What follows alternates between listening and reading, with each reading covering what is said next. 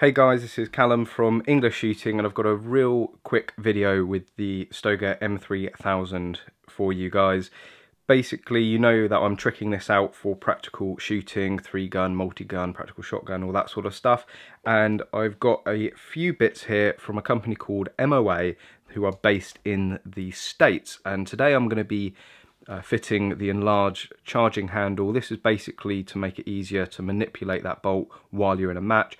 I also have the enlarged bolt catch release and a new improved safety. The safety on this is really stiff as standard, so that's going to lighten that up. But today guys, I'm just going to be focusing on the bolt handle.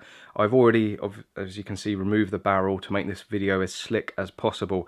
Now I will put a warning out to anybody that has a Stoeger M3000 to get the original sort of bolt handle out is an absolute nightmare. It took two of us and a pair of pliers to be able to get this loosened. I will show you vaguely what you have to do. So obviously you remove the barrel, get that out of the way, and then you just need to push in the bolt face until it locks back like that, and then it will allow you to yank out the actual bolt handle. It is really stiff, really hard to get out there, so don't be worried about putting a lot of force. Most semi-automatics are the same.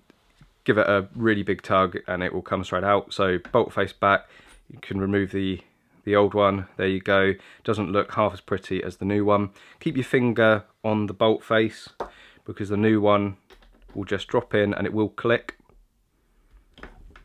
Again, you can see even getting the new one in, it's stiff. There you go, click straight in, bolts back. There you go, you've got your new bolt handle in. It does look really nice, feels like a really good part, obviously milled out of one solid bit of metal, and obviously those serrations in there help grip onto your finger. You can see it's a lot bigger, a lot thicker than the old one, and it's just going to make it a lot easier to manipulate the gun. So there you go, a really simple modification. If you've got an M3000 with a standard handle on there, this takes you 5 minutes to do.